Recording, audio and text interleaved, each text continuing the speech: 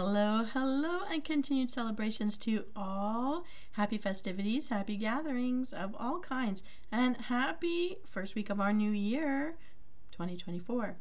Today is January 3rd, and it is National Chocolate Covered Cherry Day, so I wanted to celebrate with a recipe blitz.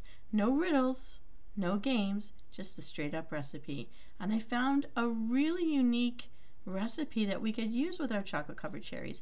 It's called a chocolate covered cherry cookie, and it looks scrumptious and it has really great reviews. So I wanted to share the recipe. Get out your recording devices or pencils if you still use those things.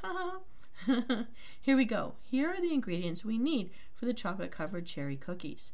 1 cup white sugar, ½ cup butter, 1 egg, 1½ teaspoons vanilla extract, 1½ cups of all-purpose flour, ½ cup of unsweetened cocoa powder, 1/4 teaspoon salt, 1/4 teaspoon baking soda, 1/4 teaspoon baking powder, 1 10-ounce jar of maraschino cherries, a ½ cup of sweetened condensed milk, 1 full cup of semi-sweet chocolate chips.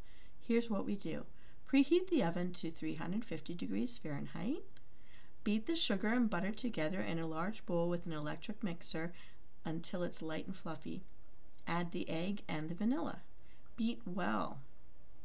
Stir in the flour, cocoa powder, salt, baking soda, and baking powder until it's smooth. Roll the dough into walnut-sized balls and place 2 inches apart on an ungreased cookie sheet. Make an indentation with your thumb in the center of each cookie, or get fancy and use a fork. Crisscross the design when you press down.